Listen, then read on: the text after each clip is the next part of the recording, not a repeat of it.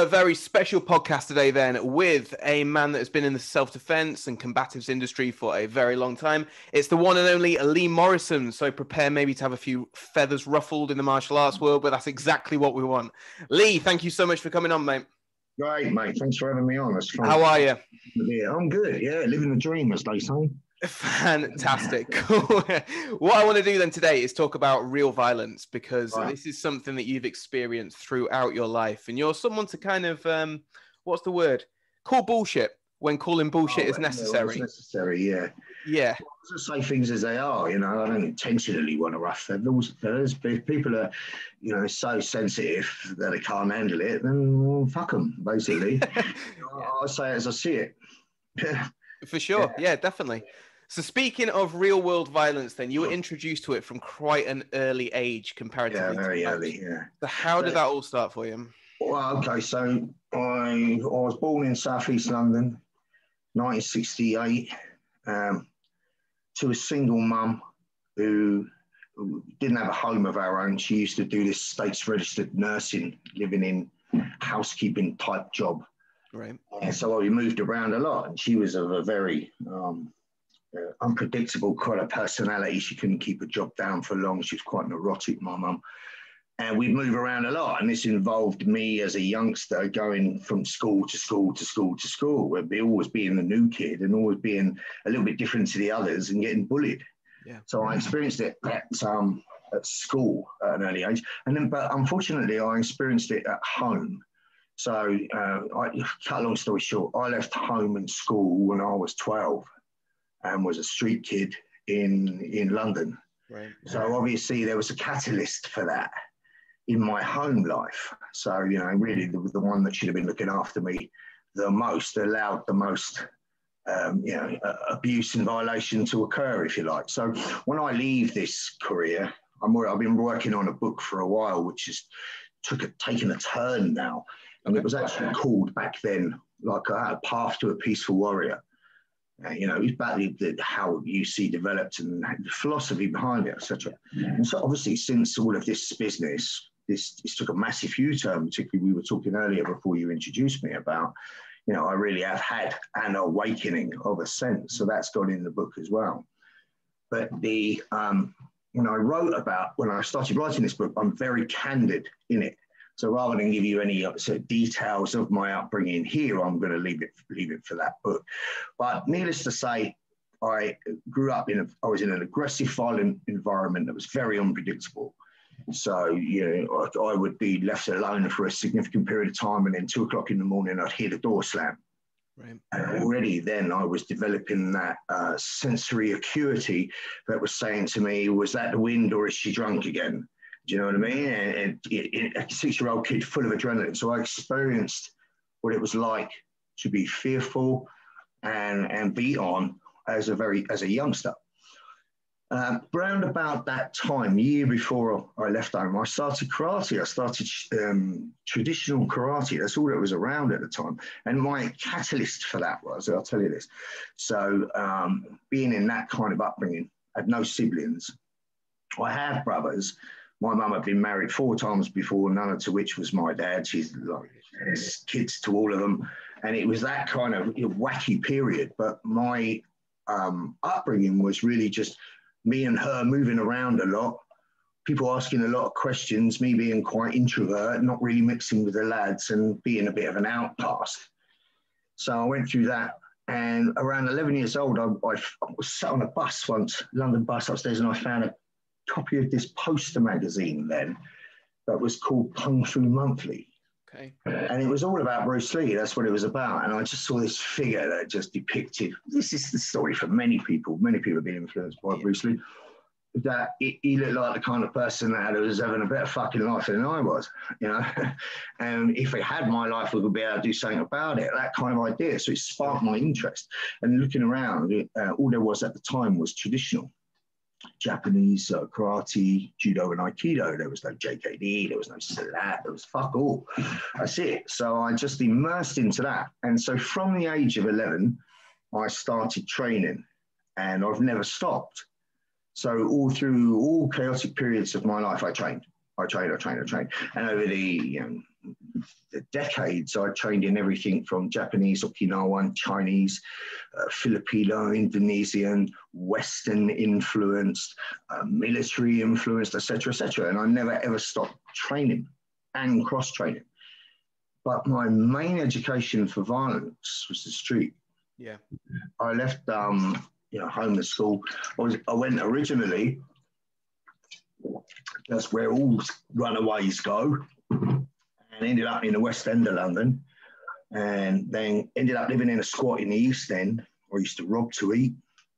And by the time I was literally there 5 months, I was involved in gangs. And then from a period of about 15 onward till about 21, I was involved in football violence. And met my first wife when I was 17. She kind of put me more on a straight and narrow. But all of this period of time, I'd never stopped training in everything. But my real education was the street. So I was fighting in arcades, I was fighting in the street, I was fighting in clubs, I was fighting on terraces, I was fighting a lot. And I knew that real violence that I had grown up around and seen and witnessed a lot and partook in was nothing like fucking martial arts, make out. Yeah. Martial arts, because for some reason I just felt if I was doing that, it was almost like I wasn't a thug. Do you know what I mean? I was a street kid. What can I say? I used to do what I needed to do to get by. But what this taught me as an education, rubbing shoulders with people like that, is what real predatory behaviour is like.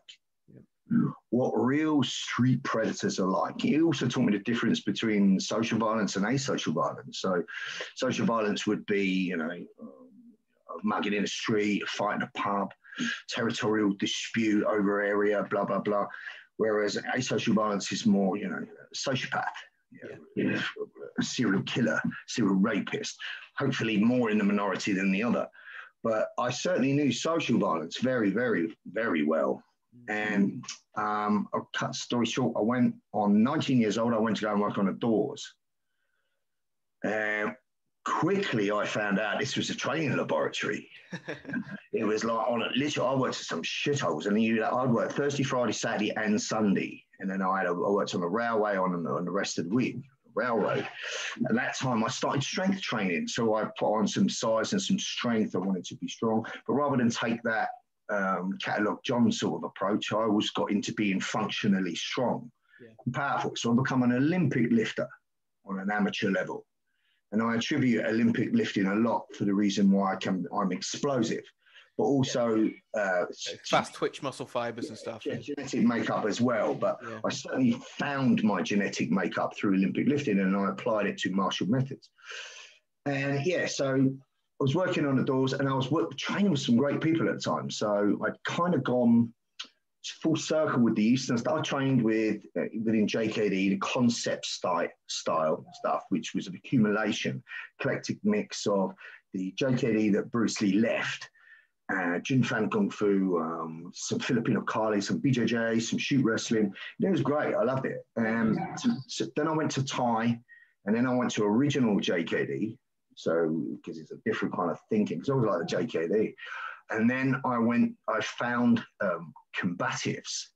But how I found it was I joined the British Combat Association. I was a friend of Jeff Thompson for quite a while because, we chat, and I've gone on a few of his seminars, and I liked the reality of it.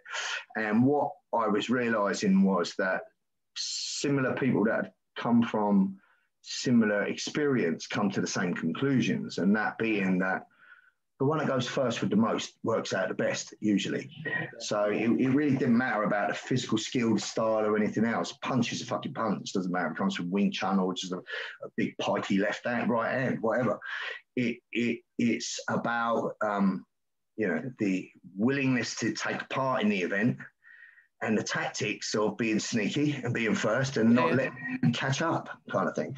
So I always knew that was what real violence was about. And I appreciated for the first time seeing that crossover blend between Jeff Thompson, who was a traditional karateka like I had been, but I'd done the doors for years in commentary and knew the fucking difference. And the tactics of defense and preemption. And I'd come to similar conclusions myself, and kind of thought I was a bit like not ruthless, that's not the word, but unfair with the fact that, well, I've realized what works best is if I go first. Yeah. It's become so comfortable with me for a while until I got that conclusion. Because if you think about it, everything that works in the martial world comes from criminality. So what does a street mugger do? Two preferred ways that you're going to likely, the most way you're likely to get attacked in the street, context of a street assault. And this information comes from one of my peers, Southnar, Craig Douglas in the US. And he mapped it out this way, but it's pretty much the same all over the planet. Your preferred way for a street criminal, so maybe he wants to rob you, beat the shit out of you for whatever reason, would like to perform his act would be out of an ambush. Mm-hmm. That is, the person or the victim selected has got no attention to the environment whatsoever, and he's just blitzkrieged from behind, and it's done. And if that person even wakes up, they will have no recollection of what happened. Yeah. That's the preferred way. So, of course, the main staple for any self-protection method must be that your personal security allows you to have a heightened level of awareness to a point where you're most likely to spot any situation before it becomes a situation. Yeah. So have an awareness and an understanding of pre-threat cue behavior, how things unfold, will put you in a situation where you're likely to spot it early enough where you've got more time to respond. Does that make sense? Yeah, for sure. The response, of course, would be to escape, to get gone. The self-protection rule don't fucking be there. But if not, it will prepare you on an emotional level as your heart rate starts to escalate, give you an opportunity to breathe, to control that to a degree, and prepare yourself to engage in violence. Yeah. And we're logical and we're legal and ethical, arm yourself in order preparation to deal with violence. So in which case then, if somebody sees the potential criminal interaction begin, then the second way in which criminal will attack will be after some kind of introductory dialogue. Mm-hmm. When they come up and talk to you, this is what I call the interview. Yeah. An interview will either be deceptive, designed to take your attention, incidental, designed to take your attention, or aggressive in order to see whether or not you capitulate. Yeah. But the idea of any of those three is to dip the toe in the water to see how hot you are. Yeah. So the predatory optic employs three things. This is the primary thing that a criminal will look for in a selected target, the ideal Christmas, right? First one would be subject looks weak in some way.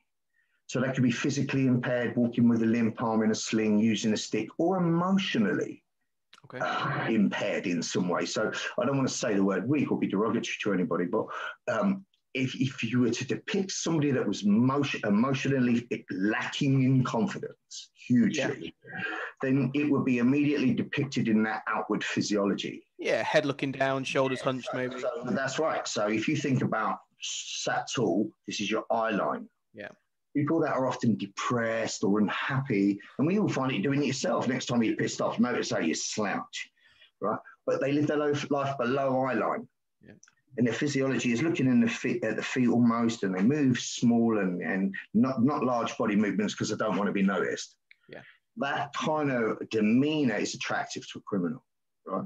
Second would be if they're switched off. So if they're attentive of their phone, if they've got the earbuds in as well, no attention to the environment, great. Yeah. And the final thing would be, are they alone? So knowing this information, you can't always control whether you're alone or not. Course, but of course there's safety in numbers, so there's certain times when you shouldn't be alone. So for example, I don't know, back in the days of nightclubs, maybe girls go to the toilet together, maybe girls get in a taxi together. Yeah. And now you're seeing another crime wave that's been around for a while but is now coming more into vogue, and that is people dog napping your dog. Yeah.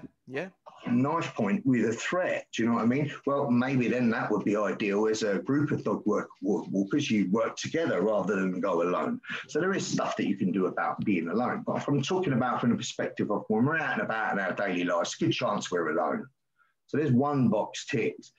But you need to make sure that you're switched on, alert and aware. So if you're switched on, alert and aware, all of a sudden now you're living your life above eye line.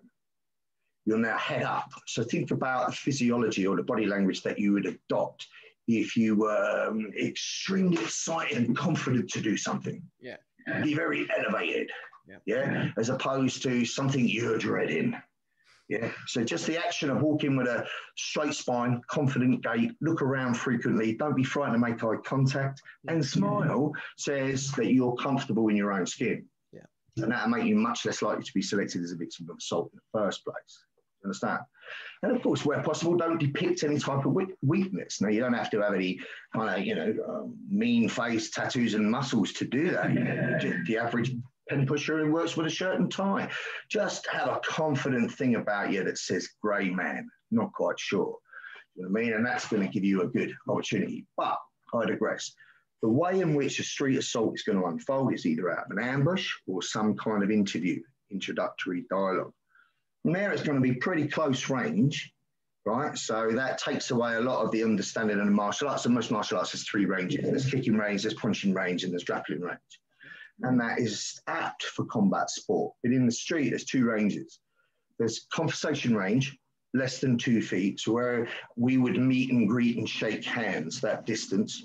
Most human interaction will take place from here, including violence.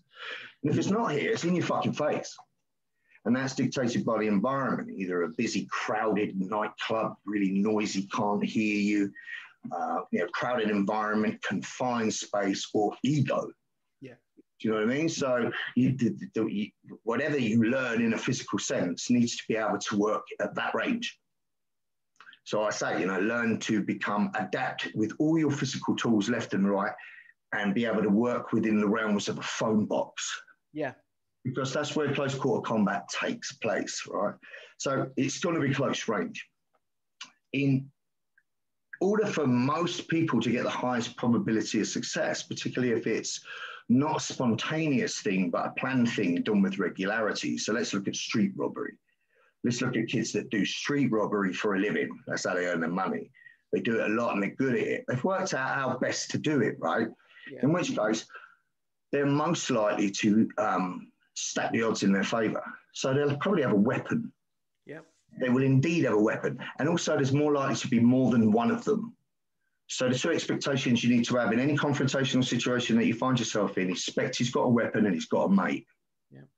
And what you're seeing now is an involvement in the modern threat, since the fucking gates have been dropped and everyone from fucking anywhere has been allowed to swarm into fucking Europe to the point where they've devoured it. You need to understand there's consequences to that. Because any group of people that you send from a war-torn country that have had to fight and fucking use violence and experience violence just to live and get through the day, they are potentially fucking problematic when they meet a society that is more concerned about their fucking man bun and their soy latte. Yeah, you know what I'm saying? There's going to be conflict and a problem. So around about that time when, all of these individuals were allowed to come in here, which is all part of a bigger plan, I'm sure, you started to see threat evolve. Now what the threat that evolves is the worst possible case scenario. So throughout all of my career, right, unless you count football violence will be organised. Bunch of people, I know how many you got, you know how many we've got, and we're all fucking tooled up, right? In terms of tooled up, it was bats and bricks in them days, right? But on the whole, generally, if you had a fight with a guy in a pub, he'll probably pick up a glass, use a bottle. Yeah. You could be dealing with somebody that's got a knife quite frequently or a weapon of some kind. But most of the time, it was like 2 or 3 lads against 1 lad. And it was fight, punch, fight. The disparity was numbers in their favour. Sure. And that was bad enough. And that's what most of us, that's what we'd all train for. But now you're looking at worst possible case scenario. You're looking at multiple armed assailants. They don't put in the media the frequency of the kind of situations that were unfolding as a result of that. So as an example, 2 Somalian gangs fighting in Coventry outside a fucking Primark on a Saturday where everyone's out with their kids and they're fighting with machetes. Yeah. So there's an involvement in the threat. So I recognized this quite early on and I started to shift my urban combatives teaching from basic self-protection for the average Joe, which it still stands, to more of a tier 1 civilian type of idea where, you know, so tier one analogy would be the best of the best. And it usually is used in a military sense, but you could use it in any context. So use it in the context of a civilian who practices self-protection for the purpose of protecting himself and his family. You know, noble thing. What skills and kind of mentality mindset shift would that self-protection student need to have in order to become the best he could fucking possibly be? Yeah. So if you look at, well, first of all, before you look at any solution, you need to look at the problem. So as the modern threat was starting to change, beginning with that, you started to see more events of active threat. So in the US, you would call it, or internationally, you would call it active shooter. Yes. Yeah. And that would be primarily because of the access to firearms. Whereas in the UK, going back 2-3 years ago now, the access for these people to get to firearms seemed somewhat limited because their MO was to get in a vehicle of heavy impact, smash into people, jump out with 2 bladed weapons taped to their hands because they've researched and they understand that the effects of adrenaline on the body will make their hands cumbersome and they'll drop the weapon. So they strapped it to their arms, one in each hand, and literally hack into pieces as many infidels as they can find, right? And with the objective being to decapitate. Yeah. We were seeing elements of this. Now, if you fast forward into current situation, then I'll say as I see it, many of those incidents are fucking false flags. And by false flags, I don't mean that was an event that happened on the back of those people or that fanatical group or whatever else. I believe that was fucking absolutely sanctioned by our own. Right. But nonetheless, false flag, real thing, not real thing, conspiracy, not conspiracy. The event itself was happening. Yeah. You were getting multiple armed assailants attacking people all over Europe. Yeah. One of the first ones I read about was a guy going into Aldi's in Germany and beheading a woman before he attacked everyone else. Well, if you suddenly faced with that kind of level of violence around you, the majority of society, or near enough all of them, unless they've been in some kind of military conflict before where they were familiar with that degree of violence or beyond it, are going to absolutely freeze, capitulate, scream, panic, and run in all directions. There's just nobody going to be equipped to deal with that. And I looked at the current self-protection things that were being taught, and I'm thinking, fuck, we need to evolve. So, use the example of the attacks on women in Europe, sexual assaults on women in Europe, had increased by 75%. The MO that you were seeing was 2 or 3 men of whatever origin were taking 1 or 2 women and gang raping them at knife point. Now, I don't know of any unarmed skill set that I could teach a woman that would allow her to effectively deal with that in a physical sense if she had the psychological capability to access what she needed emotionally. Yeah. And that's a big if. And I honestly, there is no way that you're going to equal that disparity. So the simplest thing that will equal that disparity is a bladed weapon, without a doubt. So the very first thing I teach any woman how to do is stick something sharp into the eye of whoever's in front of her. Yeah. Do it as sneakily and as fast as possible, just about half an inch of something sharp. Could be a pen, could be a pencil, could be a small fixed blade by design where legality allows. In Germany, you can carry a small fixed blade. Germany, most of these attacks are happening. Yeah. If somebody broke in your house and you picked up a tool, something sharp. How do you put something sharp in somebody's fucking eyeball? In the most gross way, simple. In order to create that stun and run like fuck tactic. Now she's got a shot. Do you see what I'm saying? Yeah. EMO, 3 guys follow a woman to an underground car park, which was lit when she left for work, is now darkened and secluded. She's switched on to them behind her. She's put her keys in her hand. Let's say she's put her key in her hand in a way in which you could stick it in your fucking eyeball. And as soon as these 3 approach and she recognizes she's about to be triangulated, she fucking stabs one right through the eye. Yeah. It just goes from really passive to a fucking handicap mental. Just takes his face like a buzzsaw. Well, I put it to you, these 2 friends are fucking paws. And that will give you an opportunity to either get in that car, lock the door and drive off, or run like fuck. Yeah.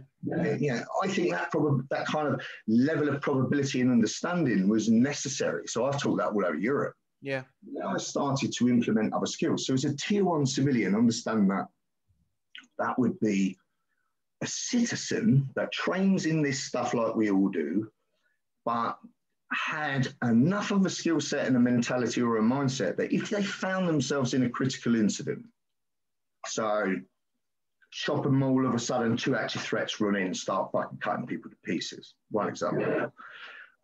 Mass hysteria, crowd riot, everybody's attacking everybody. Or civil unrest where, you know, the vaxxers are going against the anti-vaxxers and you're targeted because you're not wearing a mask, and all of a sudden just mass fucking chaos. Can you imagine that?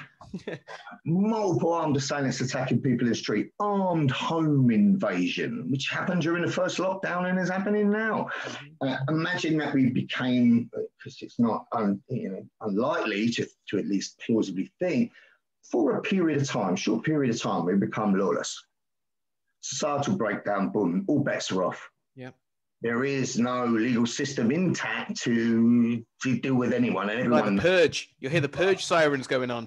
The multiple armed assailants coming through your door to take what you've got, particularly if there's a food shortage, is a huge possibility. And if you are going to go out in transport to try and get supplies, there's a huge possibility you'll get run off the road and whatever.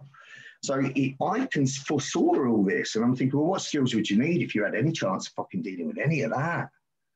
Well, first of all, you need exceptional unarmed skills. Yeah. And I mean military grade. Beyond, so yeah. Special forces units all over the world. I've taught everyone. I don't teach them something different. You know, the physical tools are the physical tools. Primary thing that changes is targeting. Mm-hmm.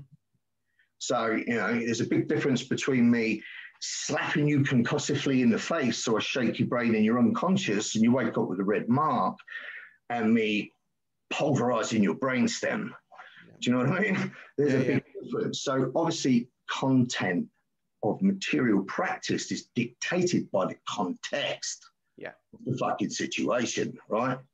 So I say to people in a tier 1 type seminar, I'll say, right, you're going to learn things here. You're going to learn high-level grade unarmed skills. You're also going to learn how to use a point and an edge tool. Mm-hmm. So by design, such as a small fixed blade, because that's what I prefer. I'm not a fan of big, nice, small fixed blade, or a spike, like an ice pick type of weapon attribute, or anything that had an edge and a point, or a point that you could do tissue damage with quickly.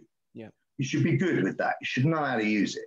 You should also know how to use any blunt force impact weapon for blunt force trauma. And understand the difference. Understand that a blade or a spike doesn't really have any ballistic value. So I want to use it to a fast bleed out target or an instantaneous switch target so I get an instantaneous effect. Whereas an impact weapon is going to create compound depression, fracture, swelling of the brain, coma, and death. In the worst case scenario. So you need to know what the capability of the tool is. That immediately puts you in context with where it belongs. We go, well, why would I learn how to do that? Well, in any one of those situations, imagine 3 fuckers coming through your house. They've all got machetes. They're going to rape and kill your kids and then kill you. And then they're going to take everything you got and trash it, burn your house down. I mean, that kind of threat. All fucking bets are off now, don't you? For sure. You know what I'm saying? So in the context of that, so I say to them, imagine the first thing I would teach you with a blade is it's potentially use it less than lethally. But if after one motion with that blade where I've stabbed you in the eye, there's a high probability it's done now. But if not, then anything that escalates above this is going to be potentially lethal force.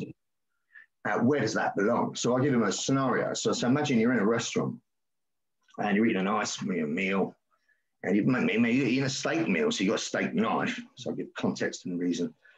There's people all around, it's a family diner, people having a great time, blah, blah, blah. All of a sudden this guy walks in and everybody's switched off because they're fucking sheep. But because you're a tier 1 civilian, you're fucking switched on and you spot anomalies quick. So you see this guy coming in through on a summer's day with a coat that's too fucking heavy, sweating profusely and looking nervous. And then he happens to just sit down next to you and he's got a bag with him. And he sat down between him next to you. Then I cut the bit out for the reason. And I say, in what world, on what planet, would it be justifiably correct and the only thing I could do for me to suddenly leave where I am with my family eating my meal, leap across this guy's table and stab him repeatedly in the heart, lungs, and throat until it's dead. Mm-hmm. And then people go, oh, well, no context at all. And then I give them context. I say, well, imagine a situation. I've noticed him, he's sweating profusely, he's got a bag, he's sat down next to me, he's put the bag between his legs. I managed to glance to get a clear view, and I can see clearly he's putting a magazine in a semi-automatic weapon that he's about to pull out and kill every motherfucker in the room with, including me and my family. Is it justifiable now that I stop him? For sure. It is. Right, so that's the context of where plausibly a level 10 use of violence with a weapon would belong. And it only belongs in such a place out of an act of sheer desperation. Yeah. You know, me or you, I'm going home, not you. And if I'm not, you're coming. You know, last resort. Do everything I can to prevail life, my own and others, or I'm going to die doing it. So in which case then I want those skills. So you notice it was unarmed skills, how to use a point and impact weapon, point and S weapon, how to use an impact weapon. Primarily from a UK perspective, that's where it ends for us. Outside of that, any improvised weapon of opportunity. But we don't have firearms. Mm-hmm. And understand, I'm giving it tier 1 civilian from a law-abiding or good citizen, at least, point of view. So, but it does incorporate shooting because any tier 1 civilian, anyone that travels to abroad, let alone teaches in third world countries or has dealings elsewhere or in the US or whatever else, will have the opportunity to shoot, in which case learn how to shoot. Yep. So you've got good unarmed skills, you can use a blade, you can use an impact tool, and you can shoot fucking well. Yeah. That combatively is already put you at a much higher scale. Yeah. For sure. What you would add to that would be some kind of tactical combat casualty care. Yeah. So like heavy bleeding and things like that. Deal with massive blood trauma because that's what's most likely. So a tier 1 civilian event could be a pile-up crash on the motorway. And, you know, people are hurt. Well, have you got kit? Do you know how to apply a tourniquet? Do you know how to wound pack? Do you know how to deal with a deflated lung, et cetera, et cetera? So these skills certainly belong. Yeah. From there, maybe some bushcraft skills in case you have to bug out. Maybe some urban skills where if the grid went down, would you know how to find water, etc. Maybe some unlawful counter custody skills. So, for example, if you travel to a third world country, whereas just a Western male or female, you're a target. And you could be taken for the purpose of blackmail, ransom, whatever else. But if you were immediately taken and bundled into a van, there's a good chance you'd be duct taped or zipped. Do you have any understanding of how to break free from that? Because once they get you to a more secure location, you're going to be severely bound. So you might have an opportunity to escape now if you can break zip ties destructively or non-destructively, get duct tape off your wrists, etc. That kind of stuff. So a myriad of skills. And then you start to bring in like EDC. So EDC is everyday carry. And I'm not talking geek squad. I'm talking the bare minimum. What have you got on you that you could improvise as a weapon?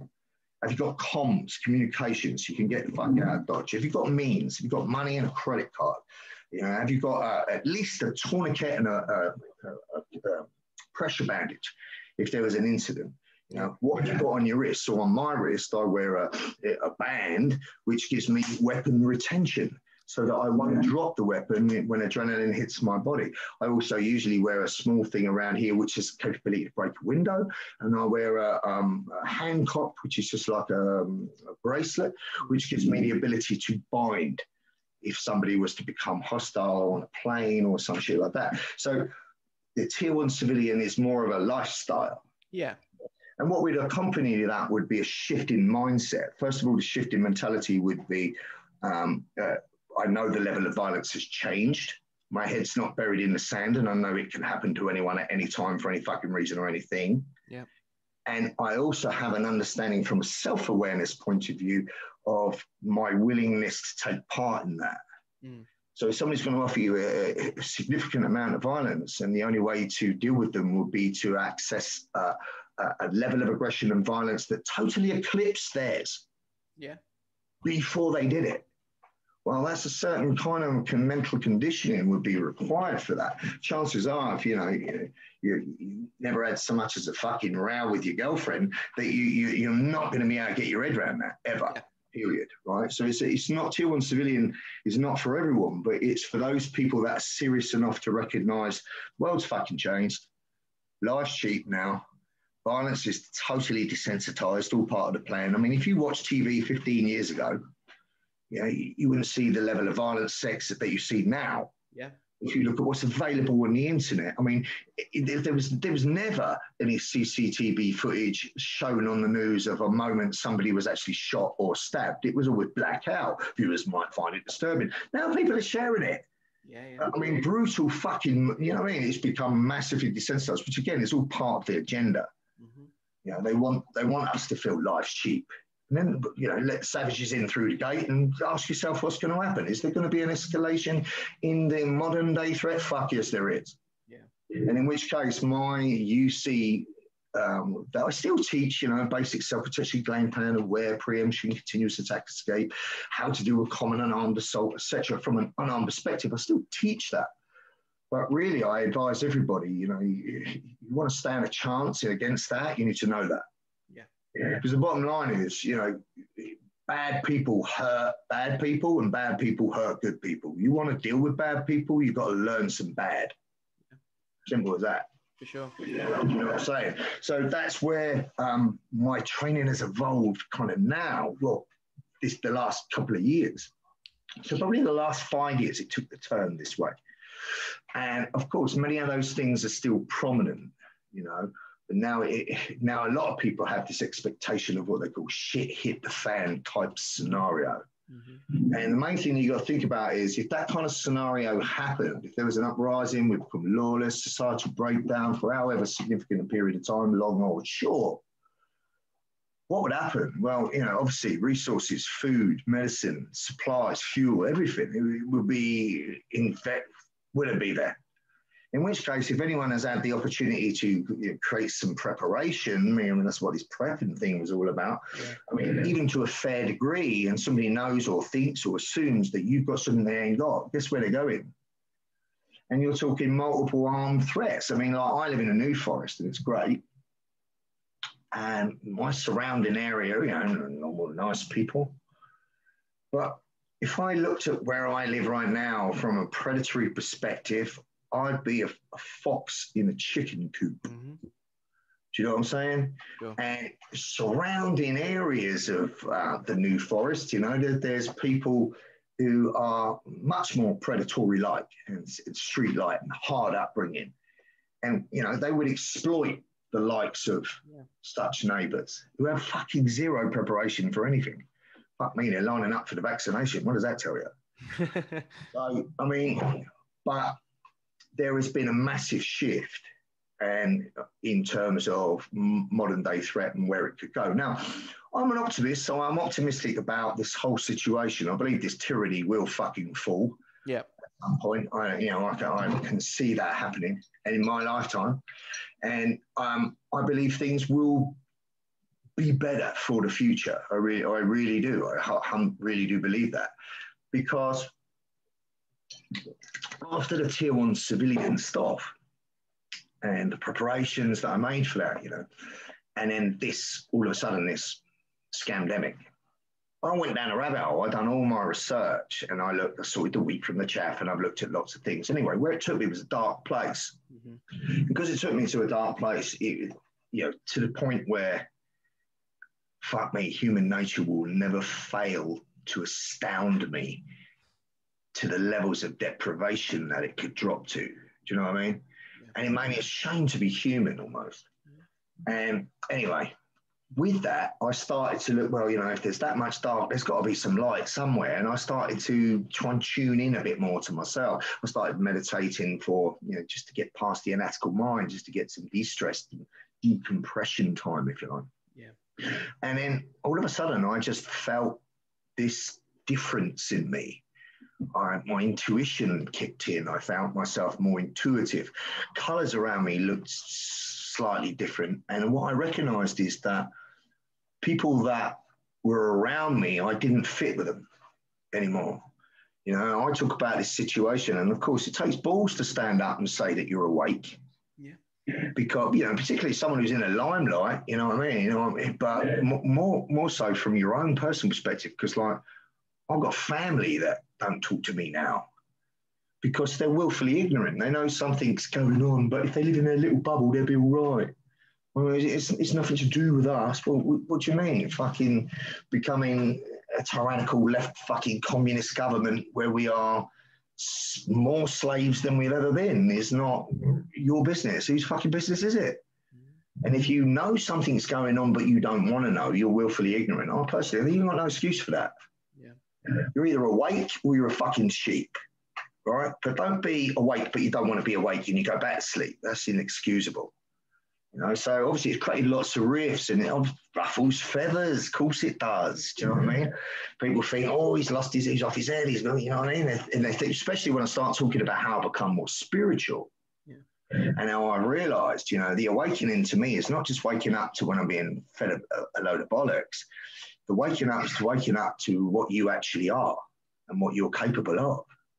You know, that's fucking with the food chain, fucking with the water supply, the fluoride calcifies the pineal gland. All sorts of things have been done to keep us dumbed down in a spiritual, intuitive sense. And then, of course, the Great Awakening happens when, regardless of what you think about that, do your research. But when there was this planetary alignment and that week and a rebirth of the sun, etc., the ascension of the planet went from a 3-dimension to a higher dimension, higher density. Everybody lives in this 3D world, and I summarize it now I'm awake as. Imagine a bucket in front of you, and you put your head in the bucket, and somebody puts a towel over your head, so all you see is what's inside the bucket.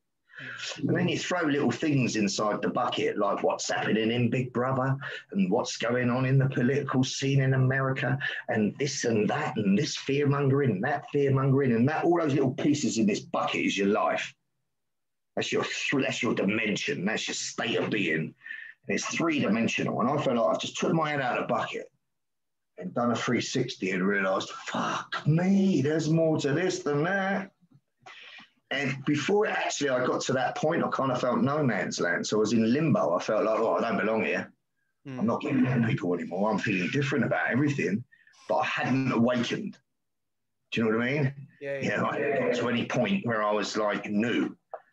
And then, so in a bit of a layman's land. And then the 21st of December, we went to Glastonbury to the Tour Monument. And they'd fucked with the weather so that you couldn't see what was actually going on. But it was actually the alignment of Jupiter with Saturn. And a winter solstice event that had taken so many hundreds of years to come around and happen. And I felt it. And with the place I was in at the time and the people around, I believe we all felt there was something. But what did you feel? It wasn't until a couple of days later that I was driving, and I live in the forest, and I was going to the gym, and I took the wrong turn in, so I had to take another road. And the road that put me on road with the sun, because, you know, the sun kind of devitalized and then is reborn somehow, re-energized. That's what the winter solstice thing was about. So it was a new sun, and it was beaming right on my head. And I'm driving, and I just felt this almost like this, because I'd researched all this and everything else and realized that your pineal gland, so-called third eye, which is your intuitive window, if you like, sixth sense. There's nothing freaky or supernatural about it. It's not an eye that you can see. You can see it in your head. It's like a portal. And it's like, it just gives you makes you more in tune, more intuitive.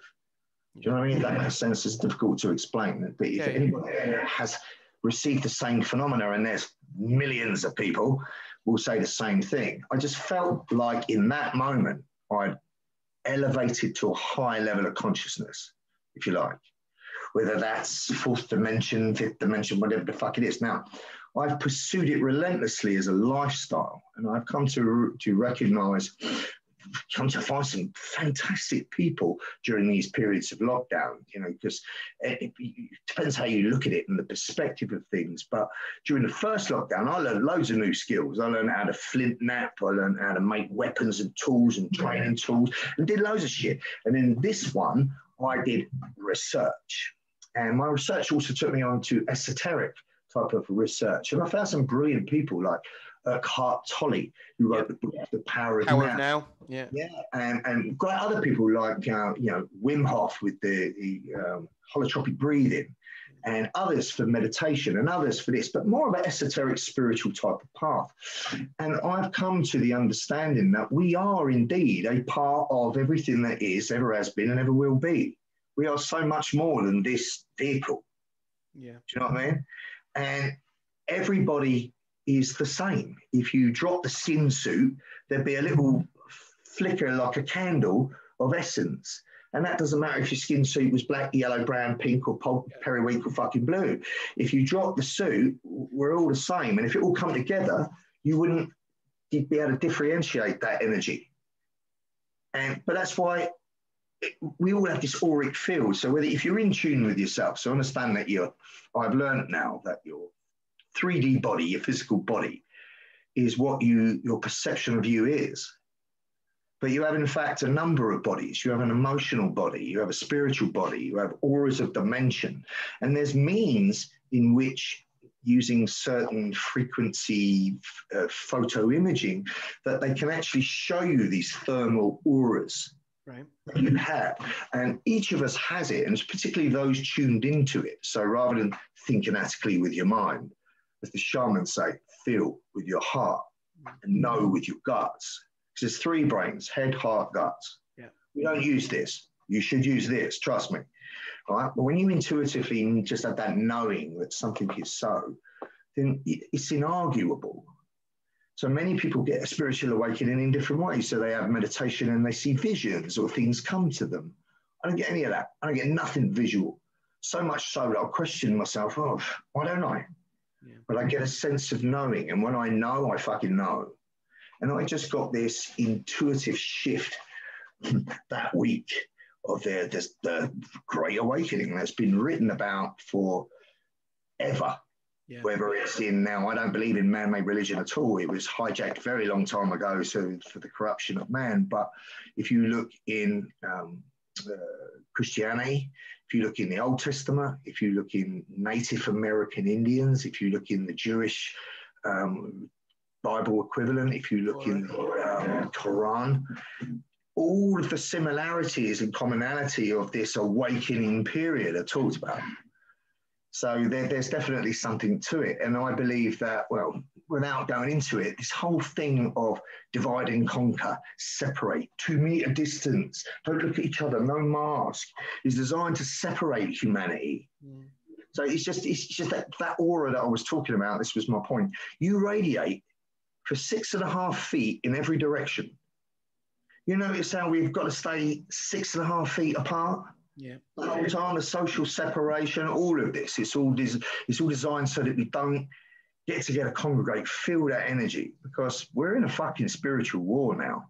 Mm. We're in a war between bad and good, I'm telling you. It's not a flesh and blood fight that you can fight, although there will be pockets and elements of that. This really is about vibration. You know, and if everybody got together, the simplest way to destroy evil would be through love and gratitude. Yeah. Do you know what I'm saying? So what's the constant emotional thing that's going on all the time? Fear-mongering. Yeah. Another strain from here. Oh, this is happening. Oh, we can't do this. We can't do that. And look how absurd that they're pushing forward certain things now that will make your ancestors spit in their grave. I mean, like all the letters that they're putting now after genders. They now want to add a P for paedophilia, saying that paedophilia is a sexuality. It's not a crime. I mean, ridiculous shit. You know, stuff that they're selling on big corporate companies like Amazon are selling derogatory paedophilia stuff. Like, I don't even want to say it, but there was a sequin dress for a 4-year-old girl. And it said on it, "Grandpa's little such and such slut." I mean, how is that okay? Right. Do you know what I mean? All of these things that are being shown, and nobody's going, "Whoa, what's going on? Wait a minute, the world's gone mad." Everything's been inverted. So if you look at, like, just the other day, I saw like a catwalk with 5 male models walking down, sporting a pregnant woman's stomach. What the fuck? I saw that, yeah. It's inverted. If you look at where that comes from, it's all satanic, all of it. Do you know what I'm saying? And if you want to destroy a low vibration of fear, what's the opposite to fear? Love. Yeah. So people say, if I said to you, what's the opposite of love? You say, hate. No, fear. Yeah. Fear creates the lowest vibration ever, which destroys you. It's a fact. There's only a single organic organism on the planet that can sustain a significant period of time in the fight or flight response. Yeah. In sympathetic nervous system. They cannot remain in it. Everybody's been in it for nearly a year now. Yeah. You know what I mean? And it's just becoming a self-fulfilling prophecy. You notice what they don't talk about? They don't talk about your immune system. No. The power of the immune system given to us by our creator. That's why, like, when you do your own research and it takes you to people like Wim Hof, who's doing cold therapy, which produces masses of white blood cells, which boost your immune system no end. The fact that we need fresh air, sunlight, human contact, and smiles, this is all necessary to our DNA to thrive. I mean, none of that's being mentioned. And the fact for me now is that they've just, all critical thinking is gone. Yeah. And all self-respect is gone. Yeah. It's because people are scared. And the propaganda. Thumb right up your ass because it'll halt the strain of COVID that's coming next. How many would do it? There would be a number. Yeah. You know, and I think that's just a shame. Lost. Definitely. But yeah, the point was, some of us have woke up. Some of us might just be woke up to the bullshit. Some people might not even be waking up to the bullshit, but on a spiritual level have ascended. And I believe more and more will, and the tipping point will eventually be met. And we'll see some difference in this. Is that what you see then in the near future? That's why I honestly believe that heaven or hell is manifested inside of you. You know, you just get back to that Urquhart Tolle. I mean, you think about this. All we really have is moments of now. That's all we got. Yeah. So we got this interview, however long left, right? We've got the moments of now, what comes after now and now. It's all present moment. It's just a series of present moments. Before you know it, it'll be tomorrow, this will be a memory, and it's gone. We think about it, but it's gone. So all you got is moments of now. So what this propaganda does, it freezes people in the past or the future. So they're wasting the now, thinking about what they did wrong and what's happening before. Yeah. Or they're wasting now, worrying about what's going to happen next, but they can't do nothing about it anyway. Yeah. So they're wasting life. They're wasting the now, worrying about the past or the future that they can't control or is gone. And that's creating this negative cycle of thoughts. Well, your thoughts affect your feelings. Yeah. And how you feel is your state of being. So in every waking moment, because all you've got is moments of now, you can choose how you spend them, right? Because with all the carnage going on, chances are right now, at this moment, you're not in any immediate danger at all, are you? No, of course not. Probably in a nice, well-lit room that's moderately warm. Yeah. I'm surrounded by, my beautiful wife, got my lovely dog. I'm living in the forest. I'm just about to have something nice to eat. Today I was out in the forest. Tomorrow I'm going to go out into my gym and I'm going to start training in the morning. I'll take my cold shower, blah, blah, blah. It's all good. Chances are right now, you ain't nothing going to hurt you. Yeah. So why waste right now worrying about something that's from past or present that's going to put you in that fight or flight state? Why don't you appreciate the moment of now, being that that's all you've got, series of moments of now, and make it the best moment of now that you could. Every footstep I take, I want to be the best footstep I take. Getting out in nature. So I go out in nature. I'm very fortunate that I live out here, but I'm at the beach or the forest every day. And I'll take my shoes off and I'll just ground my feet to the earth and I'll just walk for miles and take in the elements and be in the moment now. And I might meditate in there. I might just play with my dog, but I'm enjoying life. And while I'm doing that, I ain't thinking about none of this shit. So that's what I mean. You manifest your own heaven or hell because it's all controlled by your thoughts. If you choose to be thrown into, turn the fucking telly off, mainstream media, and stop reading the papers, stop listening to that shit, because that's putting you in that sympathetic nervous system all the time. fight or flight state. You want to be parasympathetic nervous system, natural homeostasis, feed and breed state. That's where you want to be, where everything around you is cool. That's where they don't want us. That's where your immune system's strong. As long as you get out, fresh air, sunshine, exercise, human contact, smiles. But when they're creating a narrative that is more depressing than the potential consequences of the so-called virus, anyway, I'd rather say, mate, I'll take your fucking chances. Take chances, yeah. I'm going to live my life. So what you've got to answer yourself is, well, particularly the older folk who I do feel sorry for, you know, that are worried that they might catch you or someone's going to give them it, someone they know is going to die. Well, how long do you think you got left? I'm not being funny. How long have any of us got left? I'm 50, nearly 53 now. Let's face it, we all shuffle off this mortal coil. When I believe we go onward, but we all shuffle off this mortal coil. We know that. So rather than worrying about when you're going to die, why don't you worry about how you want to live? When you're going to live, yeah. How you're going to live with what you got left. Yeah. You know, imagine rewinding 3 months, saying a line at somebody that's been tuned in to the media, panic-stricken about it, worried, fight or flight state all the time. Is suddenly, you know, dead. And before they die, you could rewind the last 3 months and say, well, look, if you'd have just thought this, you would have had a better time. So your thoughts control your feelings, and your feelings are your state of being, are your life. So how do you do that? You say, well, meditation is the key. Meditation is the key. So this, I'll shut up about this now, but I'll leave you with this.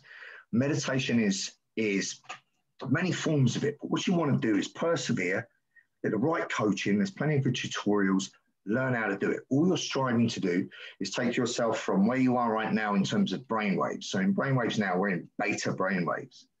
And we're in low to medium state of beta brainwaves because we're having a chill conversation. Yeah.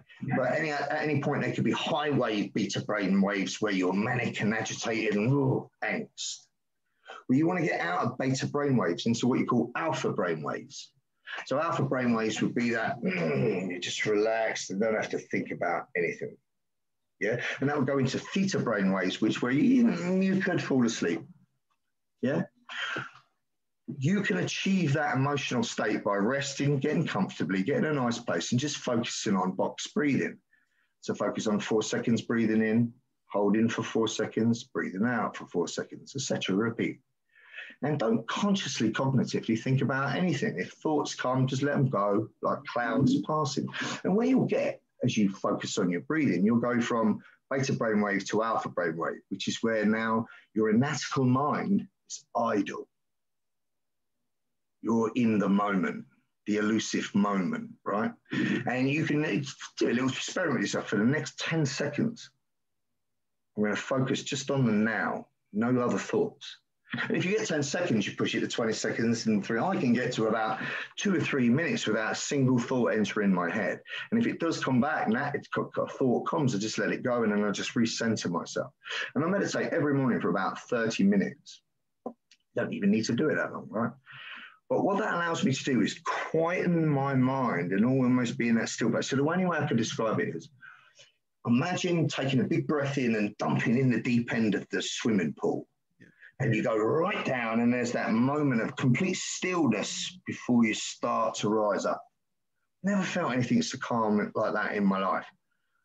That's the emotional state that you can get into when you get that anatomical moment of now.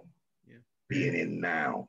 And you can practice it by like just sitting in a tranquil place and going, right, what is everything I can see? And then identify everything that you can hear and identify everything you can feel. And you'll get to the point where you can hear your heartbeat and you feel like you're almost like melted into the structure that you sat on.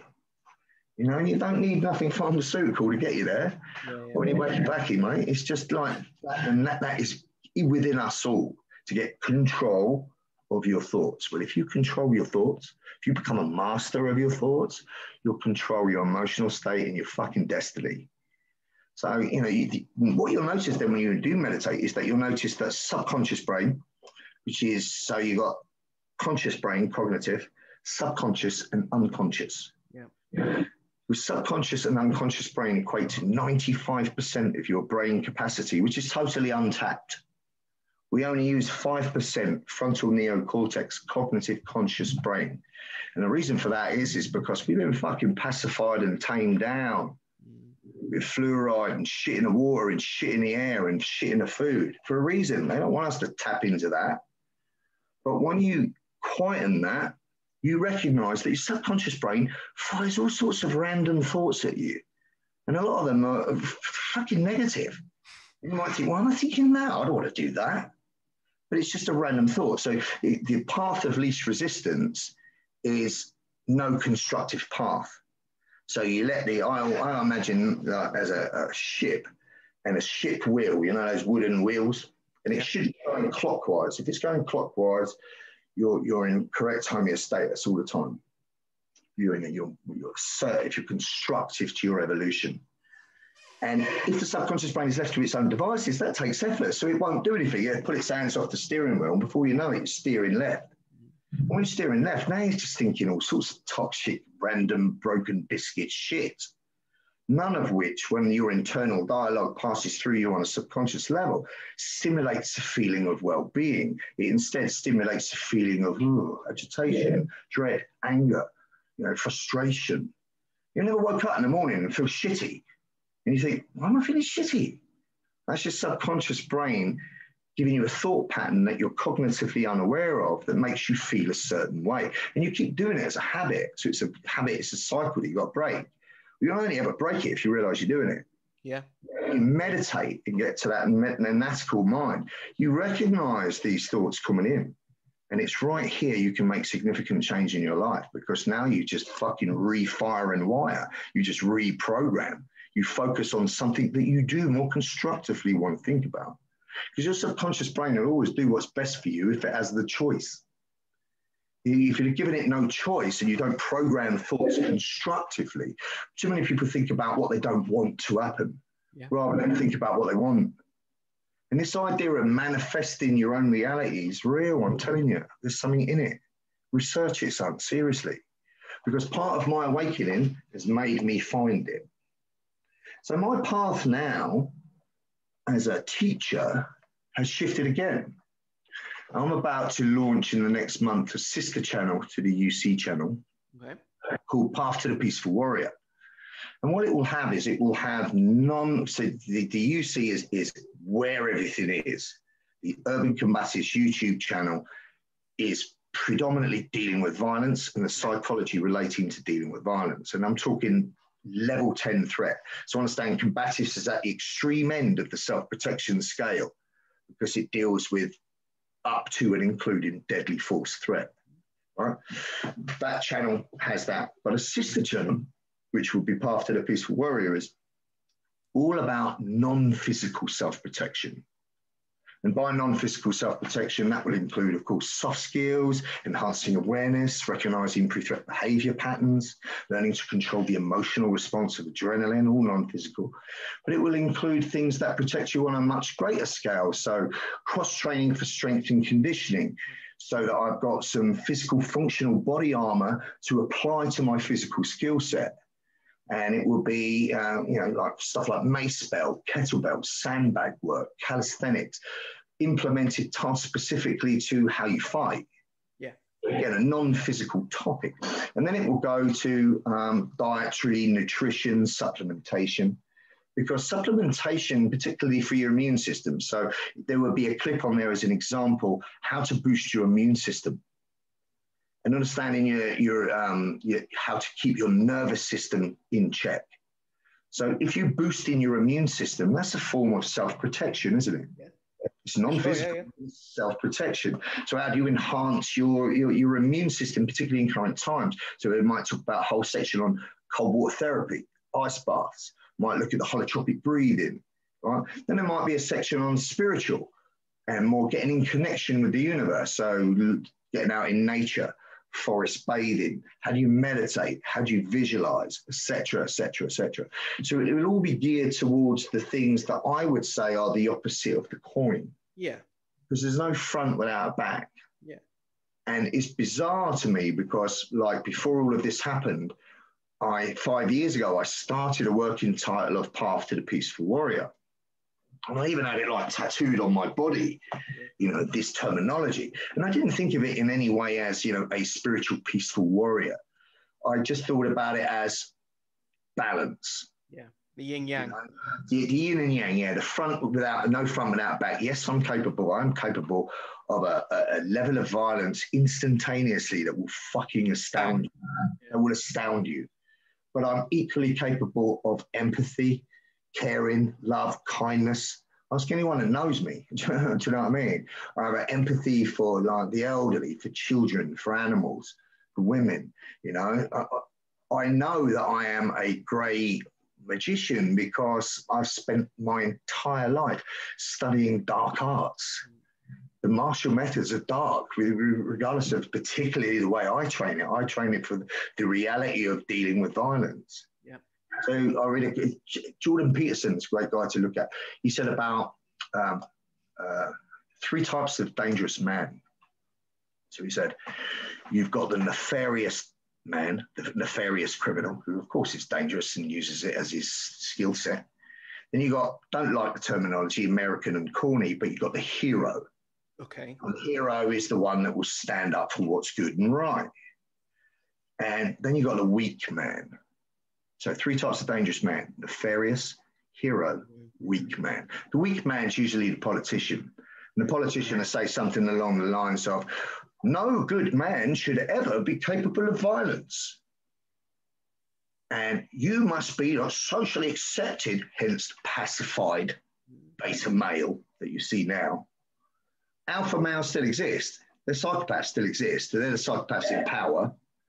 And also the alpha male is the street criminal, the predatory criminal. So they're not gone. They're in abundance. But the so-called civil society male, completely fucking pacified as far as I've seen. Do you know what I mean? And I'm not generalizing for all, but the majority, it's all part of a reason for something else, And that is put society in a vulnerable place. Do you know what I mean? Yeah. With that said, I mean, you should be honored to be alive during these times because history is being made. Yeah, for sure. Yeah. Historically, this is a real time to be alive. But I'm damn sure, I've got 3 granddaughters and I want to be able to say to them, when they say to me, Granddad, what did you do during this period of time? I want to say, well, I fucking tried to wake up as many people as I could using the platform that I got. Because here's what I believe, right? There's many things in life that I'm fucking shit at. But violence I'm good at. Yeah. I hate violence, but I'm fucking good at it. But what I'm also good at is enlightening people to methods of counter-violence and understanding, So I know I'm a good teacher to the point where I don't believe it's me. I believe something is working through me. The vessel. I'm a vehicle. And I believe that the reason for that is because, I'm a light worker. I'm here to wake people up. And my platform just happened to be one that attracted many hundreds of thousands of people, but predominantly men of an age of from 20s into their late 30s that potentially struggled with who they were and with confidence in their ability to, and had fears. And I've seen, scared youngsters that used to get in trouble all the time because it followed them around turn into good men, good men that are teaching others and following. And what's weird inside of that is when my awakening to the current situation came into vogue, it didn't enter my head for one split second not to speak about how I feel. Yeah. I didn't think for one split second, I might lose subscribers. I didn't even enter my head. Now I've got 40 schools over the world, pretty much, study groups in schools. Headquarters is in Frankfurt, and in Frankfurt, one of the main instructors there is a business genius. And he was always trying to tame me with what I say and everything else. And I'm like, fuck that. Do you know what I mean? And when I came out with how I feel, probably about 12 to 15 total people left UC. They were actually...